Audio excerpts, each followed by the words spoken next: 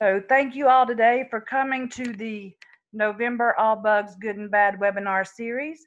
I recognize a lot of you guys' names. For those of you, this might be your first time.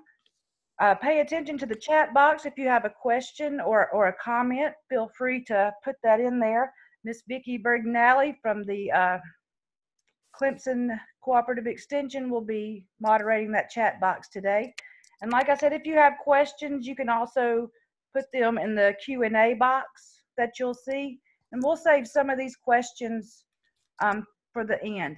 And today, for your All Bugs Good and Bad webinar, lice, scabies, and mites. And we are pleased, Dr. Nancy Hinkle from the University of Georgia Veterinary Entomologist has agreed to come back and do another webinar for us. She has 2 degrees from Auburn University, her PhD from the University of Florida.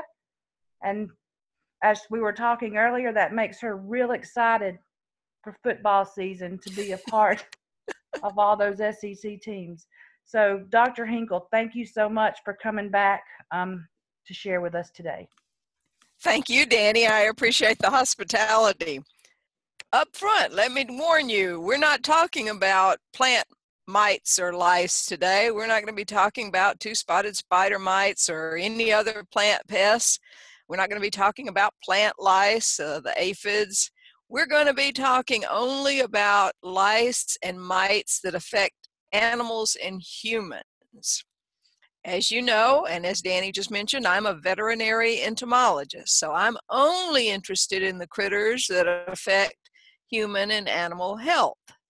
So if you're coming for plant pests, you're going to be very disappointed today, I'm afraid.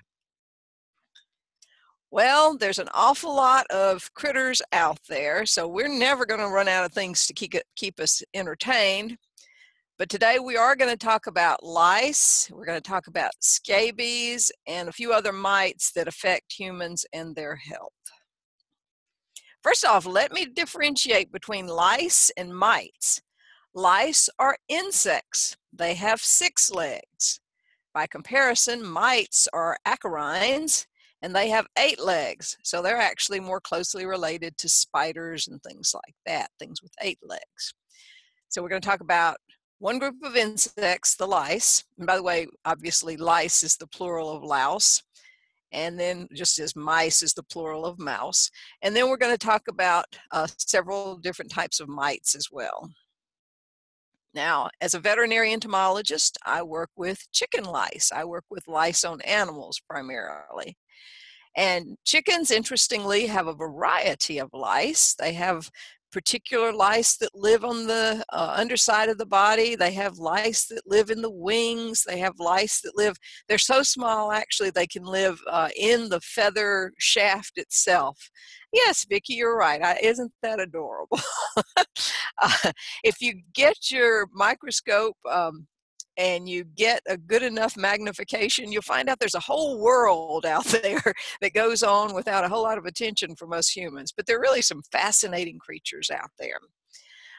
There are over 3,200 louse species. Again, most of them do not affect humans, but I just wanted to make you aware that there are lots of other things than what we're going to be talking about today. We are just barely going to touch the surface of the topic today. I work primarily with chicken lice. Chicken lice are found, as you might guess, on chickens. And here's a picture of a bunch of them on the skin of a chicken. You can see the feathers sticking up there, so it gives you a little perspective on size. They're small, but they're certainly not microscopic. You can see them with the naked eye. They do not like to be exposed to light, and so as soon as you part the feathers and fold the feathers back, they start scurrying, trying to get back under the feathers and hide. Fortunately, they don't transmit any disease agents, but as you can probably see from this picture, their grazing on the skin of the chicken makes the chicken irritable. It irritates the skin, dries the skins out, makes it scaly and uncomfortable. And I'm sure we have all used the term nitpicking at one time or another. We faculty members are frequently accused of nitpicking. And here's why we use the term nit. The nit is actually a louse egg. It's used for animal lice as well as human lice. So the eggs of lice are nits, and that's where we get the phrase nitpicking. If you're picking out the louse eggs from somebody's hair, you are nitpicking. Now, every animal has its own type of lice. Dogs have dog lice, cats have cat lice, horses have horse lice, cattle have cow lice, and so on. And the good news right up front is you never have to worry about getting infested with lice from another animal. You cannot get lice from your dog or your cat or your monkey or your chicken or your pig or any other animal. You only have to worry about getting lice from other humans, so stay away from those humans. And fortunately, lice are not known to have insecticide resistance, and they are very easy to kill, and most flea products are highly effective against lice. That's probably why we see so few cases of lice. I hardly ever get any questions about lice on cats or dogs or most animals like that, other than chickens. So they're really, really rare. As I mentioned, cats have one species of lice, but only one. So if you find a louse on a cat, I can pretty well tell you what species that is without even looking at it. They're infested by only one louse species, and I've never seen one myself, but a friend of mine sent me this picture, and if you look carefully, you can see those little white dots on the hairs there. That's a nit. That's a louse egg that has been glued to the cat's fur there. So those are feline louse nits, or eggs of lice. I think we humans are probably most interested in the human head louse. This is the one that we run into most frequently. If you've got school-aged children, you may have personal experience with this species. This is a human head louse. Not at all uncommon. They tend to turn up in almost every elementary school every year. As soon as kids head back to school, they start sharing their head lice. They're small again, but certainly not microscopic. You can see them with the naked eye. You have to, of course, get into the hair and part it down to the scalp, because the lice have to be on the scalp itself. They don't get out on the ends of the hair. They stay deep down at the base of the hairs, right up against the scalp. They are blood suckers. They have to have blood, and so they stay pretty much right against the skin. And how are head lice shared? Well, primarily human-to-human contact. And since small kids, typically when they're playing, are right up against one another and sharing their lice from head to head, that's probably how most of the transmission occurs. Head lice are actually quite fragile. They will not survive off the host for any length of time, and that's why recommendations are, if you're concerned about head louse infestation in your household, that you vacuum and put any personal items from the person that's infested in a hot washing machine and dry the clothes on hot dryer settings, and that will pretty much bake the head lice and kill them quickly. Head lice are very subject to desiccation. If they get away from the human host, the humidity drops very rapidly, they dry out, and they are typically dead within 48, 72 hours. So you don't have to worry about head lice falling off behind the sofa and living for a week or two. They're just not going to survive. They're really quite delicate. And remember, even if you find something that you think is a nit, it may not be. The one on the far left here, that is an actual healthy louse nit, louse egg, and it's getting ready to hatch. There is a viable louse in there. You can actually see the little eye spot there. There's the eye. So it's going to pop off this lid up here and come right out. Now, next to it, in the middle here, we have a dead louse egg. So this shows that there was a louse infestation there at one time, but this egg has died. We're not sure why. It may have died of natural causes, or perhaps because an insecticide was applied to that child's head. And then on the far right, you see a pseudonit. Again, there are lots of things that get in the hair and may look like nits, but they're perfectly harmless. Hairspray, hair gel. I've had things submitted, all sorts of things. Anything that makes a little lump in the hair can be called a nit. Lots of times it's just dandruff. Dandruff, of course, grows out and is stuck to the hair shaft, and it can look like a louse egg, but it's perfectly harmless. So this is why before freaking out, we should always ensure that we know what we're talking about. So get them identified, get specimens. If you've got things you think are nits, extract those and submit those for identification.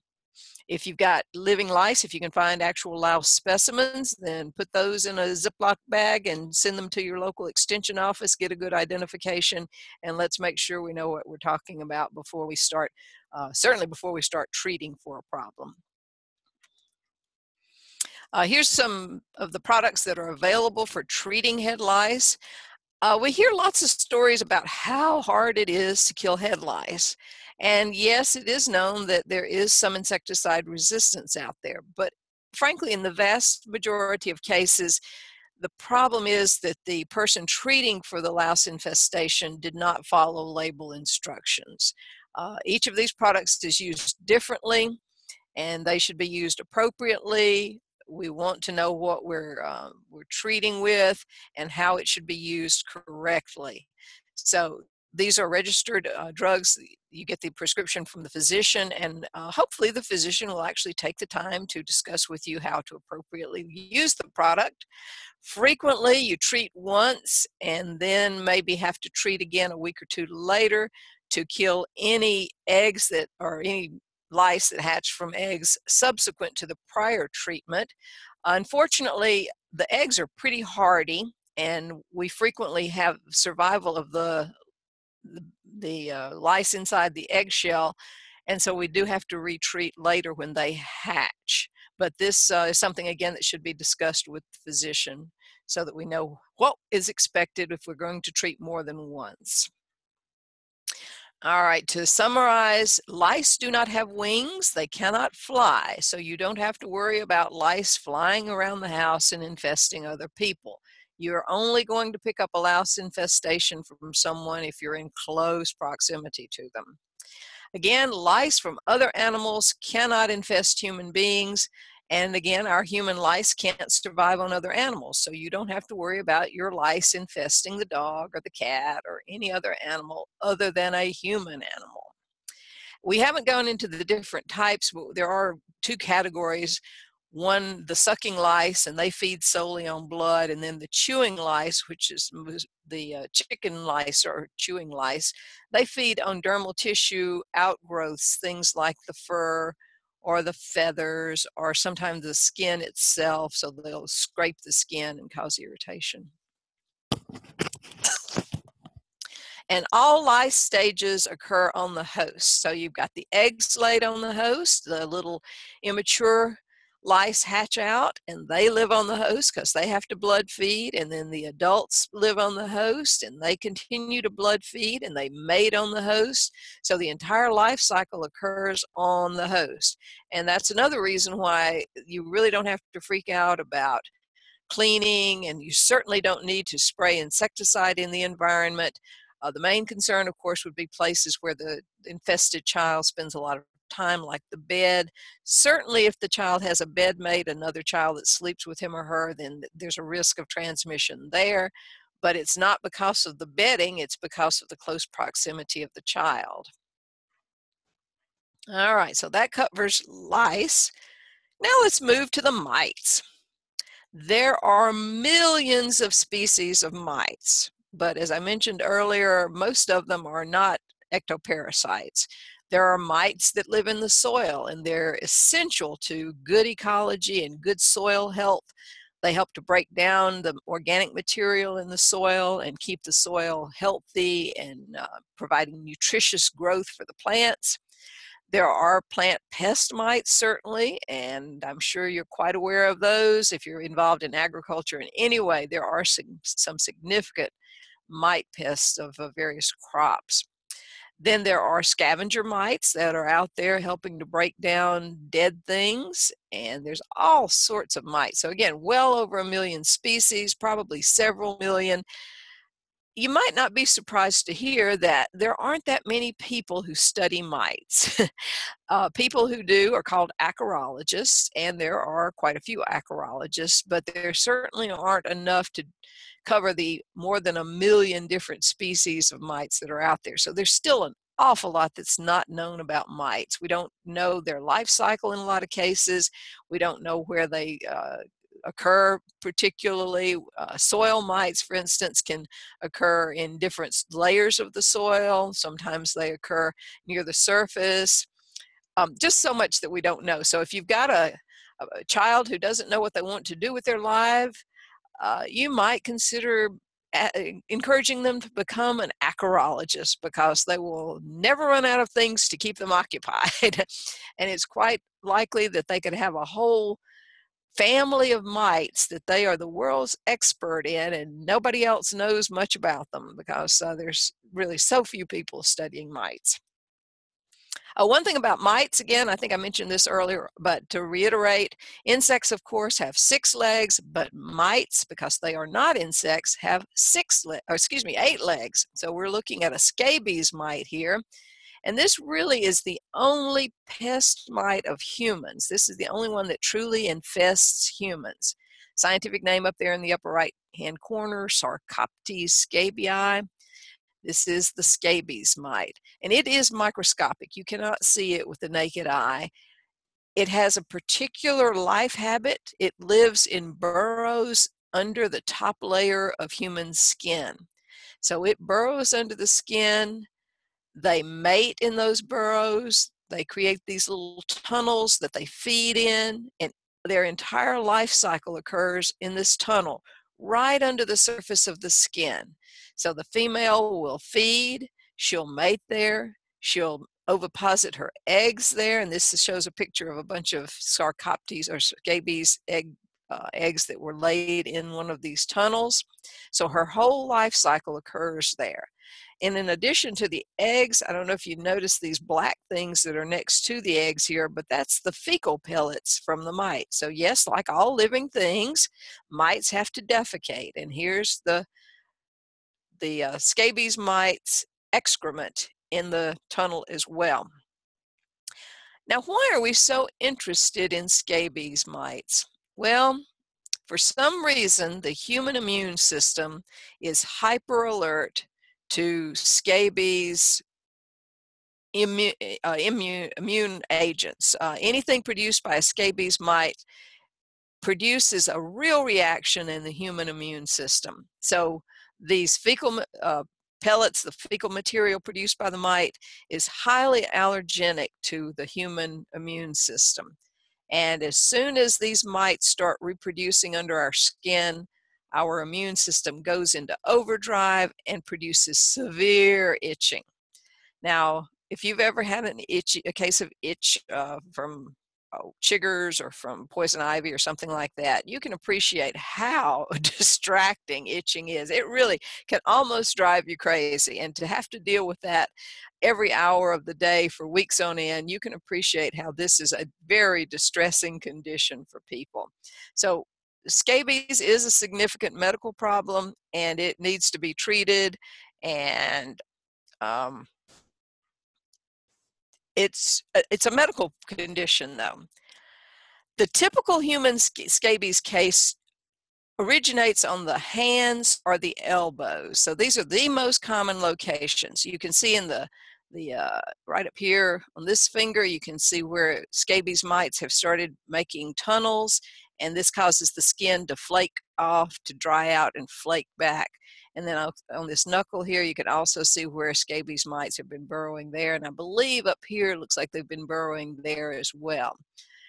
Unfortunately, this itching, of course, provokes the host to start scratching, and that scratching pretty well destroys any evidence of what the scabies mite tunnel looked like. So it's really hard to get a good picture of a scabies mite tunnel, because by the time it's been diagnosed, the person has already been scratching the area and has pretty well destroyed the evidence. But here is a scabies mite burrow.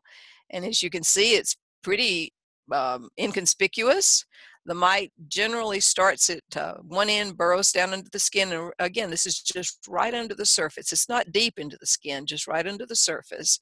And again, in this burrow, the entire life cycle of the mite is conducted. So she will live in there, she'll mate in there, she'll feed in there, she'll defecate in there, and she'll lay her eggs in there. And that, again, for some reason, stimulates the human immune system, producing severe itching, and then the person starts scratching. And this does damage a lot of the mites and kills some of them, rips them out of the little tunnels. And so the population on a typical person who's infested with scabies mites is said to be only a dozen or two, so less than 30 mites per human being. But apparently these few mites can produce severe itching. I've never had scabies myself, but every story I've heard about says that this is really severe itching. And again, here's showing the webbing between the fingers there. That's one of the classic signs, one of the classic locations where scabies mites are found. Interestingly, scabies never attack the head or the face. So if someone thinks they have scabies and they have eruptions on their head and face, it's not scabies mites. They're most likely, again, to be found between the fingers or on the drier skin on the elbows or knees. That's typically where you would find a scabies mite infestation. Now, scabies mites cannot jump or fly, and they crawl very slowly. So it's not something that's going to move from one person to another easily. And in conclusion, scabies mites are acquired only from other human beings and only in very close contact. Frequently sexual contact, if you're in prolonged skin-to-skin contact with someone, that optimizes the chance for the mites to be transferred, or mother holding a child, something like that. So prolonged intimate contact. You're not going to get it from a handshake. You're not going to get it from giving someone a hug, but these mites have to have prolonged contact to move from one person to another. They are, again, as I said, microscopic. You can't see them with the naked eye. They're about 1/2 millimeter long. And again, they're going to be under the skin, so they're not going to be readily visible. A physician who takes a scraping, puts it under the microscope, can see either the mites, the mite fecal material, the mite eggs, or other evidence that the mites have been there, the shed skins, and so on. This is a scanning electron micrograph showing the mites, and I think it's a pretty good one, illustrating how they're crawling around through the tunnels under the skin. Now, every animal species has its own unique mite species. There is a species of scabies, Sarcoptes scabii, found on dogs. There's one found on cattle, but these are completely different strains. You cannot get scabies mites from a dog. You cannot get scabies mites from a cow. You can occasionally get a transient mites moving onto the human. These mites will attempt to feed on the human, but they cannot survive on the human. And by the same conclusion, mites from humans cannot survive on dogs or other animals. Occasionally, there's an infestation of another type of mite that is found on dogs, especially puppies. And if your child comes home with a new puppy and then develops a rash on the chest, belly, and around the waist, that's probably from the new puppy. But there's no reason to treat the child. Take the dog to the vet. The vet can readily treat that, and the animal will be readily cured. This is not a persistent infestation. It's a mite that's easy to kill, easy to control, and again, it does not actually infest the child. It's only going to try to live on the child. It will immediately die. It cannot survive on humans. Again, we cannot be infested by mites from other animals, and animals cannot pick up our mite infestations either. This is, again, where we get the term mangy dog. A mangy dog is one that's infested with mites. Fortunately, we do have drugs now that are very effective against mange mites, and so we can readily cure them. The veterinarian can test for and treat the animal, and you don't have to, the animal does not have to be euthanized. I don't know if any of you remember, but not that long ago, 40, 50 years ago, it was so hard to control mange mites that frequently the animal would just be euthanized. But that's no longer necessary. There are excellent medications out there now. Did want to mention ear mites in dogs and cats. You may have seen this, not at all uncommon. Cats frequently get ear mites. This is another case where the animal should be taken to the vet. The vet can readily treat and cure the animal. Think about it though, having mites down in your ears, nothing you can do about it. You can shake your head, but you don't have thumbs. You can't use Q-tips. You're a cat. So the sensation of those things living down in your ears makes me feel real compassion for the animals. They live in the ear canal. They produce a large amount of black tarry material. If you get down and sniff the animal's ear, you frequently will smell kind of a yeasty um, bread, like, making bread, yeasty material, and that's because there's frequently secondary infection there, either of a yeast or sometimes bacterial infection as well. This is an ideal medium for both bacteria and yeast to grow, so it's not at all uncommon to have secondary infections. And that's why it's essential to take the animal to the vet, because frequently it's not just the mite infestation, but there's a secondary problem with an infection of some other organism. You probably have seen animals just frantically scratching at their ears because it's a severe irritation, a real itching sensation. But again, there are medications that will treat this and clear it up, and the animal can be just fine. Also found in rabbits. So if you've ever had a pet rabbit, you may be familiar with ear mites in rabbits as well. Now, I've got to mention house dust mites. These are not mites that infest humans, but they do affect human health. They are not found on humans or animals. They are free living in our environment. They thrive in homes with high humidity, and they feed on our shed skin. You probably haven't thought about how much of your skin sloughs off every day, but if you've ever sat in a bathtub and soaked for a while, you may see a lot of dead skin floating on the water. Well, that's just what's coming off while you're bathing. Think about while you've been sitting in your office chair all day, what's been falling off. And in your bed. We spend 6 or 8 hours a night in bed. Not surprisingly, a lot of skin sloughs off and collects in the bedding and around the mattress and so on. And that's why that's an area that is frequently highly populated with house dust mites. House dust mites feed on our shed skin. Only on dead shed skin. You will not find house dust mites living on humans. Make this clear to your clientele. They complain about being infested with house dust mites. No, dust mites do not infest living bodies, only living in the environment with us humans, and they pick up our dead skin scales, which, if you think about it, is kind of beneficial. They're helping clean up after us. But the bad part of this is that these mites then take this material and convert it into fecal material and shed skins of their own exoskeleton. This material, when airborne, becomes aerosolized and is carried on wind currents and can be inhaled by humans. And now, for some reason that no one really understands, our immune system apparently is hypersensitive to the shed skins of house dust mites, and it produces an inhalant allergy.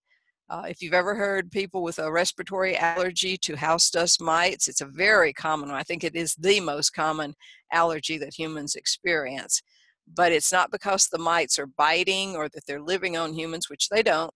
It's just because their dead bodies are being blown around by our air conditioning systems, and we inhale these allergens, and then we start sneezing and sniffing, and our noses get stopped up, and it can produce a real irritation.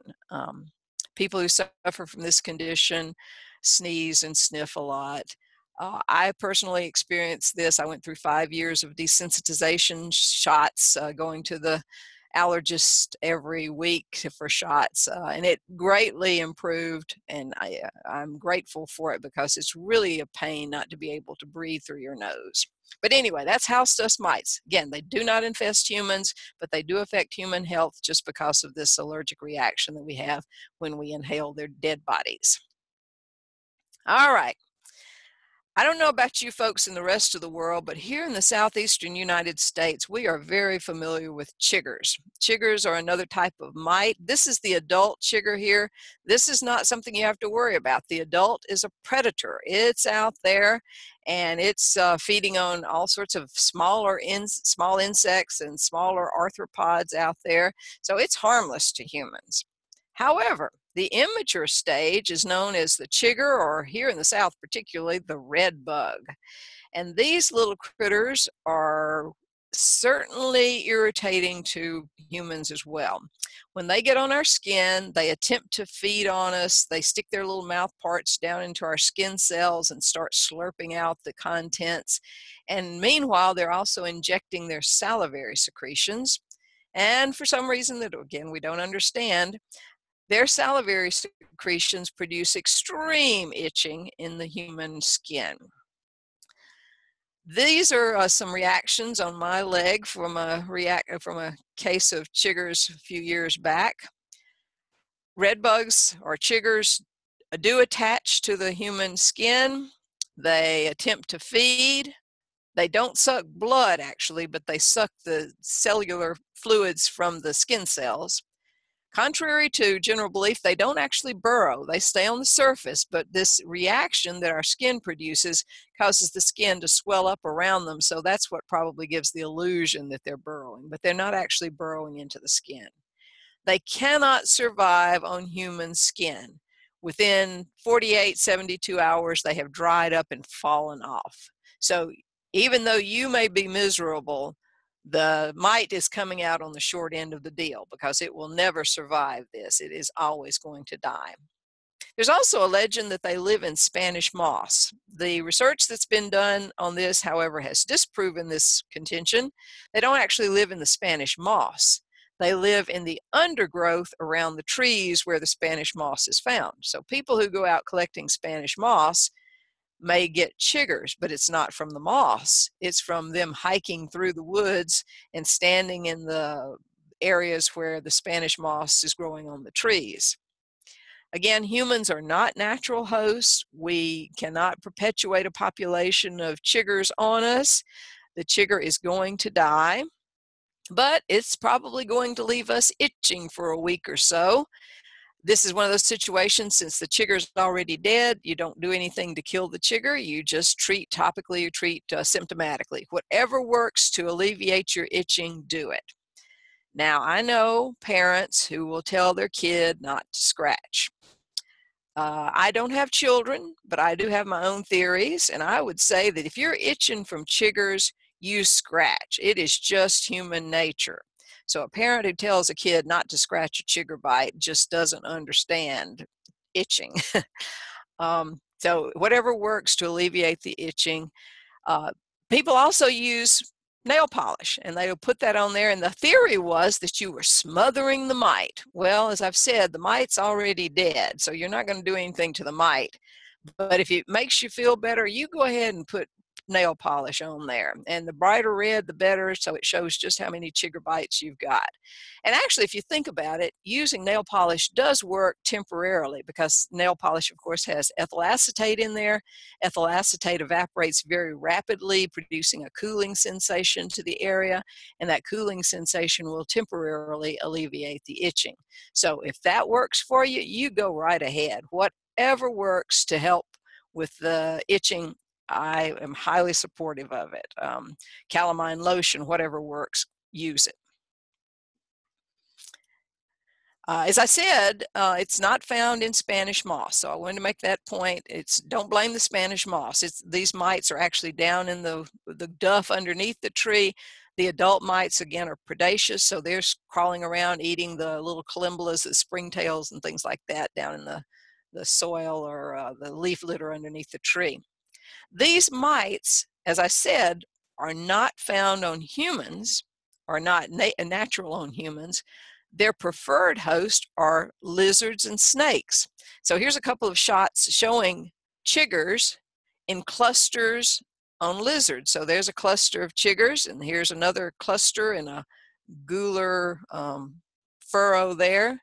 And that's where they will actually grow and survive. So these chiggers are looking for a snake or a lizard to complete their next stage of development so that they can mature to the adult chigger stage. They cannot do that on humans. They've got to have a lizard or a snake or a close relative there. And another group of mites that do not live on humans, but that can produce irritation, I've got to mention the straw itch mites. Just about every summer, fall, we get calls from farmers, people with cattle or horses particular, who say that they're just covered in bites and they don't know what got them. They didn't see anything bite them, but they have just got dozens of little itchy spots all over, especially on the chest and around the waist. And if we look around, we can usually find that this is something that has occurred when they were harvesting hay. And if you look at the story, ask the story, you can find out generally they've been harvesting hay. And the story behind these itch mites, straw itch mites, is that the mites themselves are predaceous. They're actually providing biological control of pest insects out there in the hay while the hay is growing in the field. They're killing the little moths, the moth larvae. They're killing beetles that are destroying the crop. So they're actually beneficial. And in fact, straw itch mites were once considered for biological control of imported fire ants. Now, that's one of those things that didn't go very far. This is a situation where the cure was actually worse than the problem, because these mites are more of a problem to humans than even fire ants are. But once this hay is harvested, once the hay is cut, baled, and brought in for storage, these little mites are still surviving in the hay, even though their prey is now gone or dead. And they can live for a month or two without feeding. So they are in the hay, desperately looking for a new prey. And when a human comes in contact with that hay, frequently they will transfer to the human and attempt to suck moisture out of the human skin. They are desperate for moisture because, again, they haven't been feeding on prey for a while. So they'll try to get moisture from human skin. And when they do, it causes a severe reaction in the human. So you end up with this sort of dermatitis with little bites all over the body, as shown here. And this is a classic case of what's produced, the lesions that are produced by biting straw itch mites. Now again, the mites cannot live from feeding on humans. They're going to die. But in attempting to feed on the human, they've transferred enough salivary secretions to really produce this kind of reaction in the human. Fortunately, this is a transitory situation. It's self-resolving. You don't have to treat, although, again, this is one of those situations where you treat symptomatically, you treat the itching, and whatever works for you, calamine lotion, antihistamines, whatever, treat, and then this will, again, self-resolve within days, fortunately. And, sorry about that. All right, now, ticks are also mites. I don't know if you knew that, but we're going to talk about some of the larger mites now. These are some of the larger mites, the ticks. In fact, these are the two most common ticks here in the southeastern United States. The most common tick here in our area is the Lone Star tick. And then the second most common tick in this area is the American dog tick, Dermacentor variabilis. I think most everybody has had some experience with ticks, and we know that not only are they an annoyance, but some of them can vector disease agents. So that's why we want to talk about ticks here. Dr. Hinkle, I'm sorry, I don't mean to interrupt. The picture went. Uh-oh. Can you see that? I cannot. There's a couple others on there that says no pictures of the screen. Uh-oh. I was wondering if something happened with your share button. Let me see, where is it? What? Oh, I lost. Okay, wait a minute. I just got to find it up here. Woo. I'm sorry. Well, I'm Hold going on. to take this opportunity to scratch. Let's see. I may have to get out and come back. Hold on. I'll be right back. All right. I'm not finding the. I've lost my control button at the top here. We're working on it, everybody. Hold on. Yep. All right. All right.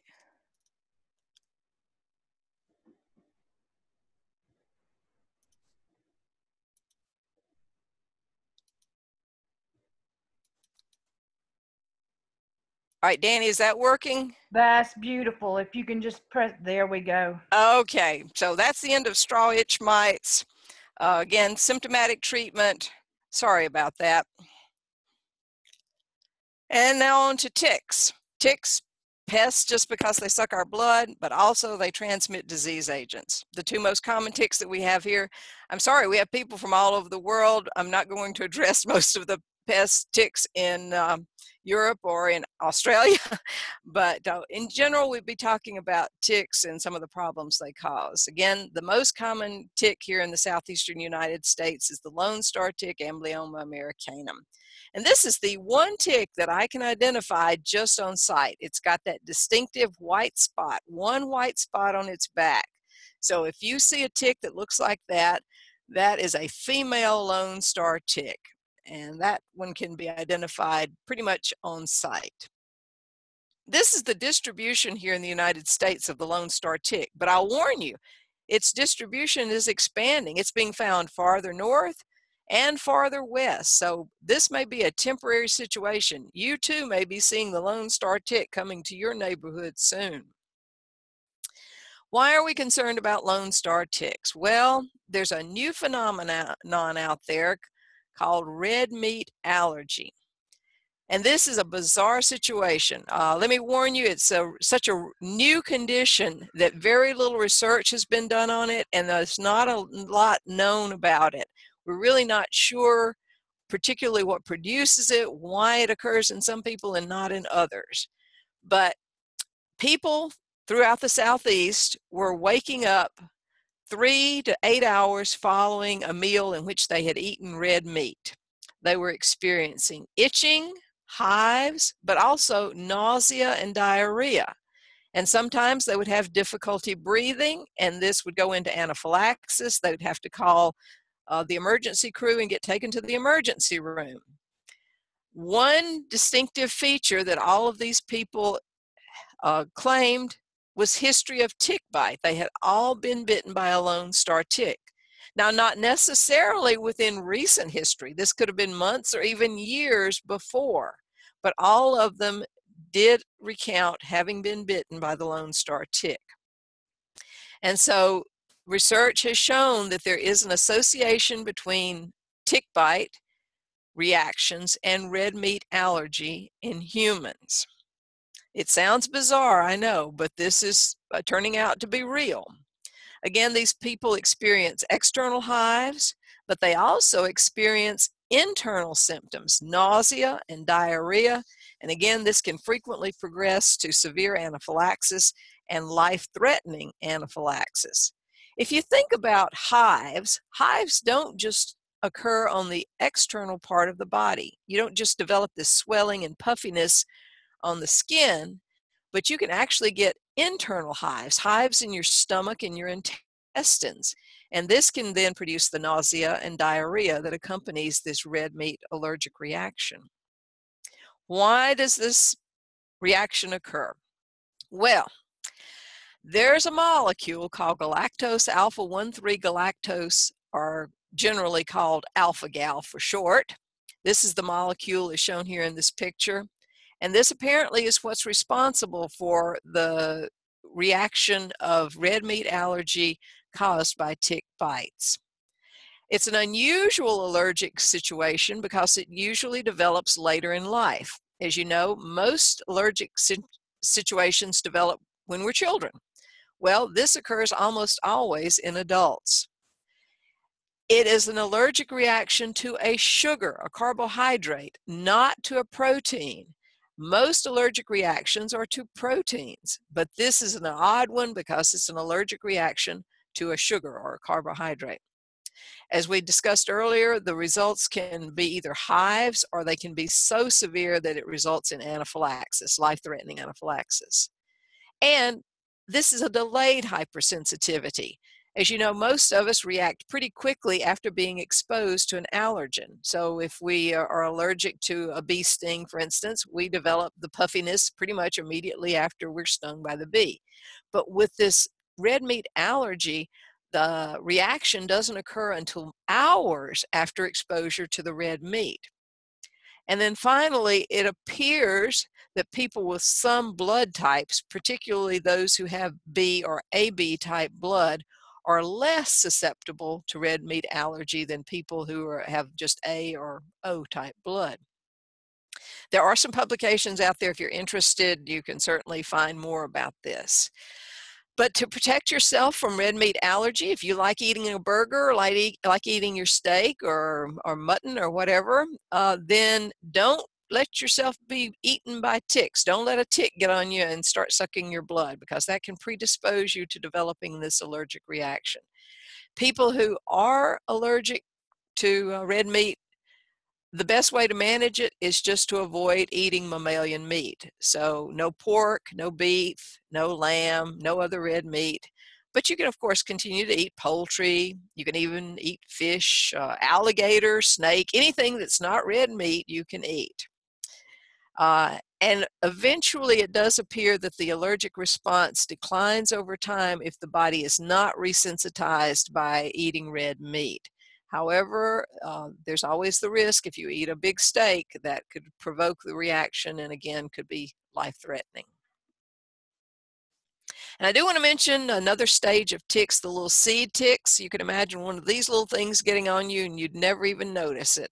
They can get on, start sucking blood, and you don't start reacting, don't start itching until a day or two later. And by then you've already been sensitized by the salivary secretions produced by these little seed ticks.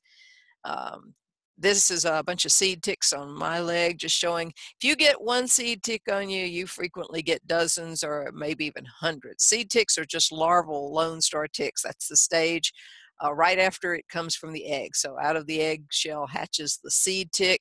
The seed tick then goes through a nymphal stage and then matures to the adult lone star tick. And this is what a tick looks like once it's got its mouth parts embedded in your skin. Now we're going to take a really close-up look of this area right here. This is the mouth parts stuck down in the skin.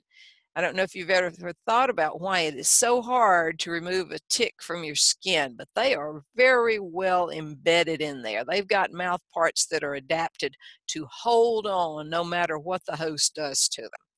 And this is what we're looking at here. This is the mouth part that's stuck down into the skin. They're called the hypostome. And if you look at the edges of the hypostome, you see it's got these barbs sticking backwards.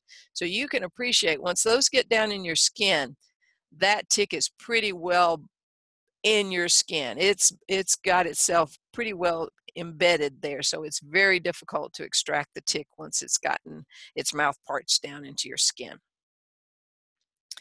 How do we protect ourselves from ticks? Well, there are products out there. Certainly DEET to be used on the skin. That's still the standard. But I also recommend treating clothing with these products that are particularly produced for clothing treatment. As you see, this is for treating clothing, gear, and tents.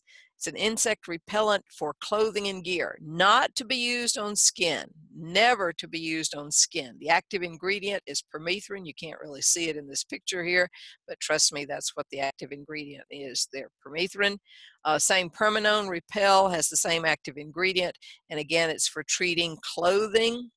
This is a situation where you take your clothing out the day before. If you're going to go hiking tomorrow morning, tonight, pull out the clothing you're going to wear tomorrow, take this material, spray down your pants, and especially the lower part of your pants below your knees.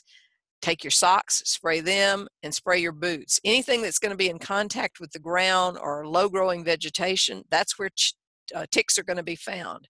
Ticks do not live up in trees. They're not going to be falling out of trees on you. All ticks are on the ground. However, they are negatively geotropic. That means that they climb up. Their inclination is to always go up. So as soon as they get on a host, they start climbing, and they climb and they climb and they climb until they come to bare skin. Once they find bare skin, they burrow in, insert their mouth parts, and that's where they stick and start feeding. So we want to prevent them from ever getting to bare skin. That's why we treat the lower parts of our pants, so they have to crawl across this insecticide, and by the time they get up to the knee, they're getting pretty intoxicated, and they pretty much die and fall off. So they never actually attach to our skin, and that's what we want. So use the deep material on your skin, use these other products on your clothing. Again, one of the best things is to tuck your pants leg down into your boots, down into your socks, and think about it. Then the tick gets on your shoe, crawls up, still hasn't found bare skin, keeps crawling up, still hasn't found bare skin, keeps crawling up, still hasn't found bare skin. So it's going to get all the way up to the waist, if it lives that long, without finding bare skin, and that's what we want to do. This also increases the opportunity for you to see the tick on you and to pull it off before it has a chance to get to the skin. And again, you can treat your socks, your shoes, and the lower parts of your pants leg with these permethrin products. All right, how about our pets, though? Our poor dogs, they're out there hiking with us too. They're going to be exposed to ticks. What can we do to protect them? There are two excellent products out there. I've used these both personally, and I've been very impressed with them. The Seresto collar is available for dogs. Now, I'll warn you, these are expensive. We're talking 50 or 60 bucks.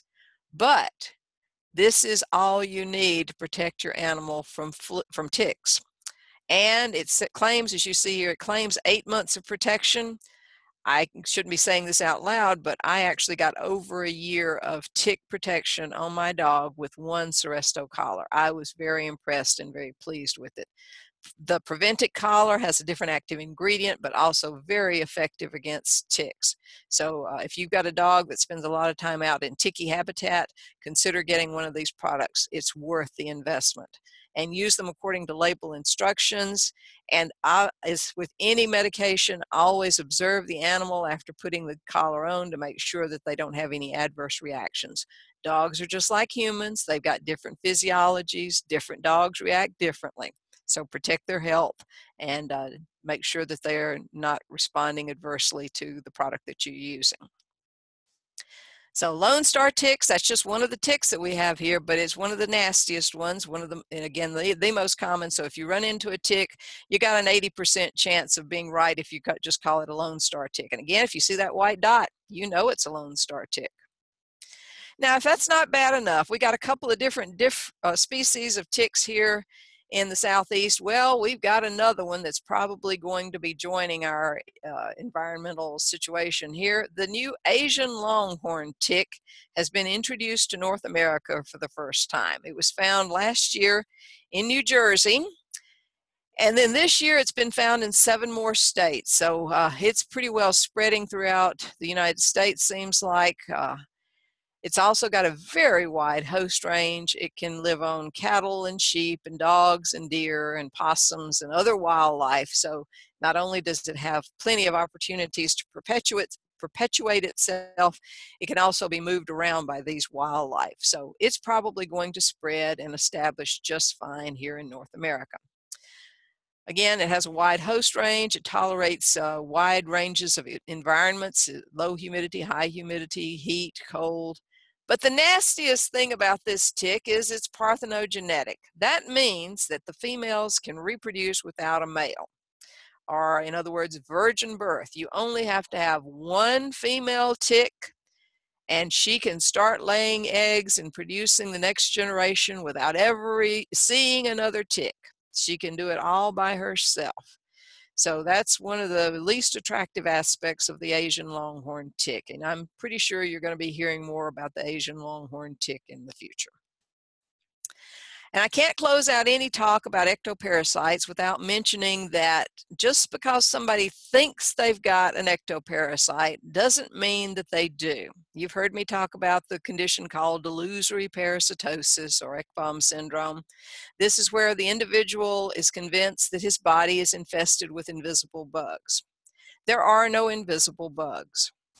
There are very few invisible arthropods that can infest the human body. We've mentioned two of them today, head lice and scabies mites, and those really are the only two that can truly infest a human body. And by infest, I mean they live on the body, they feed on the body, they reproduce on the body, and they have generation after generation on the human body. Really, lice and scabies are the only two that can on the human body. So there's really nothing else that can infest us. So a human complaining about an arthropod infestation is probably actually experiencing a delusion. That makes it a medical condition, and therefore this individual should be referred to a physician. It's a medical condition. It can only be diagnosed and treated by a physician. So there's no role for us in extension to play in human disease. As Danny and I were talking about earlier, if somebody comes into my office with cancer, I don't claim to try to treat them. I suggest they see a doctor. I am not a medical doctor. I can't treat medical conditions. So we in extension have to know our limits. We do all we can for our clientele, but we don't pretend to be physicians. We don't start treating medical conditions. We suggest that these people see a physician. This individual here, those spots were not caused by any arthropod, no bites, no stings. They were caused by this individual taking his pocket knife and digging out tissue to send to me to prove to me that he had bugs in his skin. And as you can see, he's now pretty well scarred by this intervention that he was making there. That's an example of delusory parasitosis. So again, you cannot become infested with ectoparasites from other animals. You only get pubic lice from other humans. You only get scabies mites from other humans. So stay away from those humans. Cats and dogs are safe compared to other human beings. That pretty well concludes today's presentation, and here's an ad for the upcoming one for next month. Are there any questions out there? Super. Does anyone have any questions that they would like to ask? Let's see. Tim is asking, are there extensions in most states? Absolutely. She answered that one. There's an extension office or an extension in every state. Let's see. A question just. Okay. So Skip has asked about the removal of ticks. And Skip, if you will look through that chat box, we just posted the video from Tick Encounter that actually it'll give you a frequently asked questions about tick removal, and then it goes through a short video of actually how to do it safely.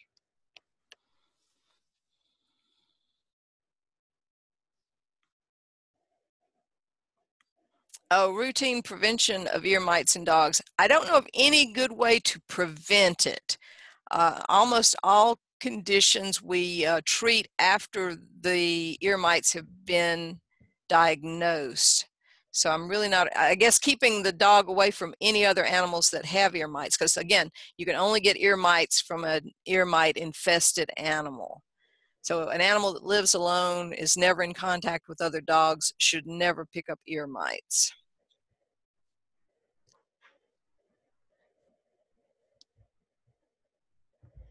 And thank you for the person who, Diane, thank you for pointing out that December 1st is on a Saturday. It says coming up Pantry Pest on December 1st, so that's actually December 7th. So I apologize about that. Okay, someone asked if scabies are under the skin, how are they transferred? Good point. They do come out. I mean, everything has to start on the surface before it starts burrowing, and they come out apparently so the males can find the females when they're ready to mate, and during that brief interval, then they can be spread. But that again emphasizes how very close contact humans have to have so that that brief interval while the mites are outside the tunnel, they can actually be transferred from one human to another. Good point. So are there any other questions while we're waiting to see? I'm going to throw up some poll questions if y'all wouldn't mind. I see some people starting to log out, so I want to go ahead and get this up. Yeah, a couple of people have asked if this is recorded, and it is, and this will be put back on the website by Monday. Okay, so Robert has a question, and I apologize, I read it wrong. He says, what is the season for red bugs? When I first read it, I thought it said, what is the reason for red bugs? I was waiting for that answer as well, but is there a season? Great existential question there. Yes, season. Primarily the summer, and it's usually later summer or early fall. I know personally I have picked up most of my red bug infestations when I've been out picking blackberries. So I guess apparently June, July, when blackberries are in season, is the worst time for me. But I do know they occur later than that as well. That was actually a great answer. When I was a kid, going to pick blackberries meant you knew you were going to get chiggers and you needed to put your snake boots on. You too. Okay, yes. Okay, anybody else? So I see a question that says, it's a reproduction question about males. I'm not sure which species. If you typed that question and wanted to help me out. Scabies. So it's a question about the reproduction of scabies. All right. Males and females are necessary. They have to mate. That can be either on the skin, or the male can follow the female down into the burrow. And once they've mated, the female then can produce eggs. Awesome. Thank you. Oh, and I see a question, does alcohol kill scabies? Yes, alcohol will kill scabies mites if it gets on them, but the mites are pretty well protected down in the burrows. And remember, the mite is going to be at the opposite end from where the opening is. So unless the alcohol actually penetrates down through the burrow and saturates the burrow, which probably is going to sting pretty badly, it's not going to get all the way to the mite.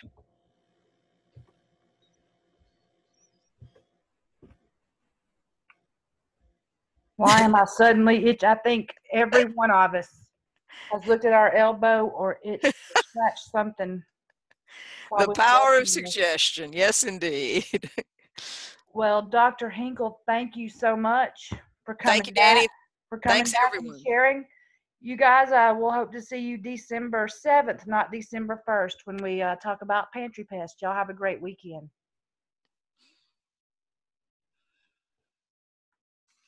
Bye, everybody. Thank y'all.